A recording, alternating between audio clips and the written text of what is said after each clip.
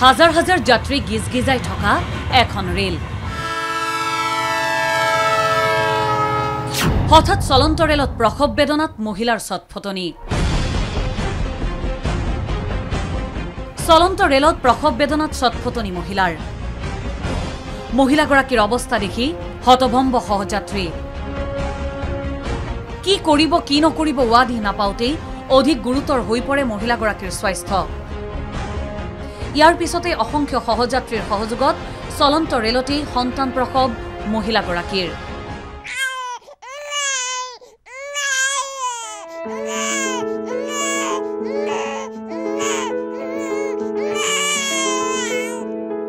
লকডাউনৰ বাবে দেশৰ বিভিন্ন প্ৰান্তত আবদ্ধ হৈ আছে ৰাজ্যৰ লাখ লাখ লোক প্ৰশাসনৰ সহযোগত এই সকল লোকক ঘৰলৈ উভতাই অনাৰ ব্যৱস্থা লৈছে চৰকাৰে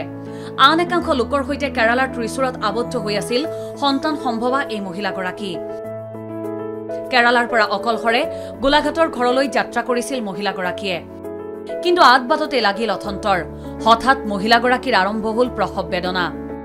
অঞ্জলিত আহি পোৱাৰ আগে আগে প্ৰসৱ বেদনাত ভুগি থকা মহিলাগৰাকীয়ে ট্ৰেইনত উঠিছে আৰু ট্ৰেইনৰ ভিতৰতে এজন কন্যা সন্তানৰ জন্ম দিয়ে পিছত আমি অঞ্জলিত অহাৰ লগে লগে তাত হস্পিটেললৈকে পঠাই দিওঁ চৰকাৰে শ্ৰমিক ৰেলেৰে এই সকল লোকক ঘৰলৈ উভতাই অনাৰ ব্যৱস্থা কৰিছে যদিও এই সকল যাত্ৰীৰ স্বাস্থ্যৰ ক্ষেত্ৰত লোৱা নাই কোনো বিশেষ ব্যৱস্থা যাৰ বাবে হাজাৰ হাজাৰ লোক ঠাহ খাই থকা ৰেলখনত নাছিল কোনো চিকিৎসাৰ ব্যৱস্থা অৱশেষত প্ৰসূতিগৰাকীক বৰপেটাৰোড ষ্টেচনত নমাই প্ৰেৰণ কৰা হয় চিকিৎসালয়লৈ মেৰাপানীৰ এই মহিলাগৰাকী সম্প্ৰতি সন্তানসহ সুস্থ বুলি জনাইছে চিকিৎসকে তেওঁ তৃতীয় গ্ৰেভিডা হয় আৰু এটা টাৰ্ম প্ৰেগনেন্সি আছিল ৰেলৱেতে তাৰমানে ডেলিভাৰীটো হৈ গ'ল পেচেণ্টটো ষ্টেবল আছিল আৰু অলৰেডি খাই আছে কোনো দিগদাৰ হোৱা নাই লকডাউনৰ বাবে বিধ্বস্ত হৈ পৰিছে জনজীৱন এনে পৰিস্থিতিত ৰেলতে সন্তান প্ৰসৱ কৰিবলগীয়া হৈছে প্ৰসূতিয়ে